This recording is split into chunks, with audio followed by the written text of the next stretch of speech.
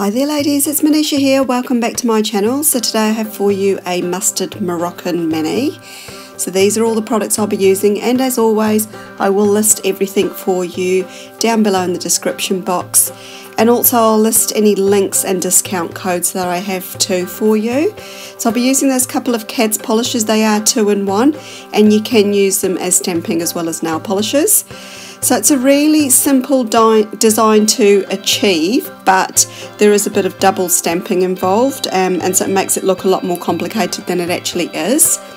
So these are the beautiful polishes. There's an aqua blue and a royal blue that I'm using on top of that mustard polish. And that's that there. So I'm going to be double stamping that. Now the easiest way to line it up is with that circle that's right in the center. If you can line those two up, the rest of the pattern works really well together. So I'm also going to be isolating that flower part of the image right in the center as well.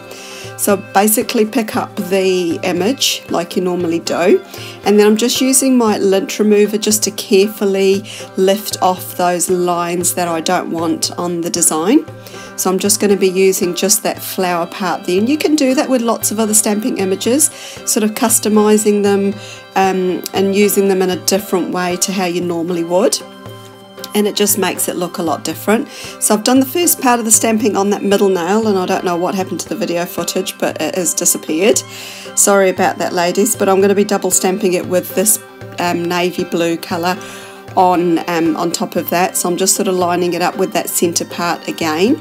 I really do love how these colours are working together. I just sort of was blown away by the colour combination here and how well it's actually worked for this design.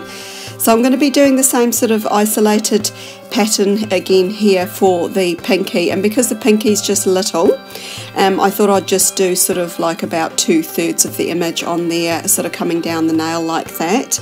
Now I'm going to be popping on a no wipe top coat and then sticking some of these beautiful nail art studs just to the centre of some of the nails, and it just adds a little bit of a different element to it, and I felt like it helps sort of bring the design together. So I'm just going to be popping them on. You can use a dotting tool as I have here. It is a little bit trickier. I just couldn't find my wax pencil for some reason when I did this design, but you could use a toothpick or something like that too if you've got one of those on hand. And yeah, it just makes positioning easy. So once that part's fully dried, I do actually go ahead and pop on a matte top coat. So I'm going to be using my favourite one at the moment, which is by Barry M, and that just adds a really nice sort of satin finish to the design. So here's some pictures coming up ladies. Let me know what your thoughts are down below in the comment section. I really do love to hear from you. If you have any questions or if there's any parts that I've missed, let me know and I'll be happy to answer any questions that you have. Follow me on Instagram, I'm also over there. My address link is for you down below in the description box as well. And hopefully you will have a lovely day wherever you are, and thanks for stopping by. Bye for now.